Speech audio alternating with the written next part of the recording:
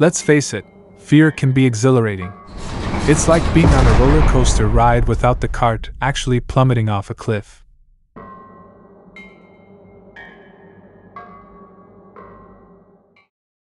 It's all the thrills, none of the spills. But have you ever stopped to think about how fear can actually make us feel good? Well, buckle up, because we're about to explore the wonderful world of fear. Now, before we continue, it's important to clarify that we are talking about fear in non-life-threatening situations. We're not trying to make light of actual danger here, because that would be as admirable as trying to juggle flaming swords blindfolded.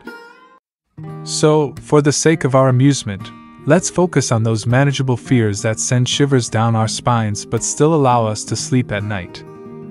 One prime example of fear feeling good is the classic haunted house experience.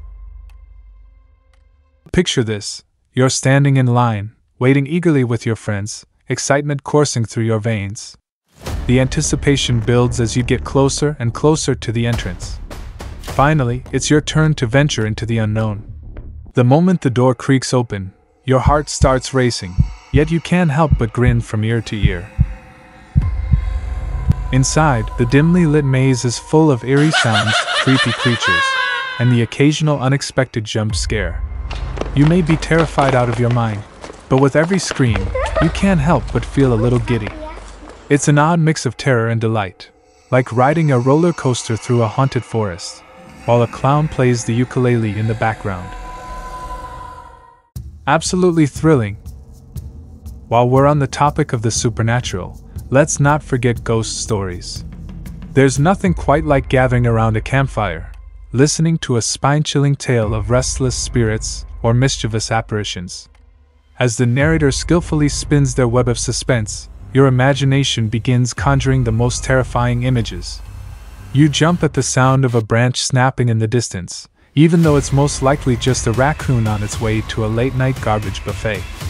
That momentary fright, however, sends shivers down your spine and leaves you wanting more. Beyond the realm of eerie entertainment, there are other fears that can feel oddly satisfying.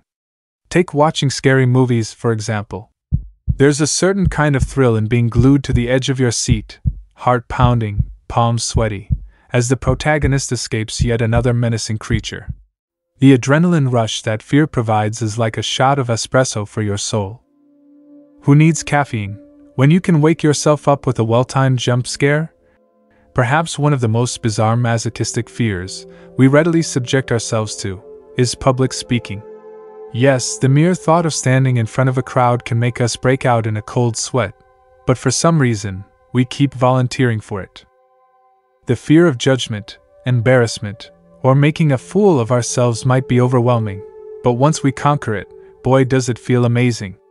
There's nothing quite like the electricity in the air when you deliver that perfectly timed punchline, and the crowd erupts in laughter. It's a high that outshines any comedy club and leaves you craving for more. So, my pals, the next time you find yourself trembling with fear in a safe and controlled environment, embrace it.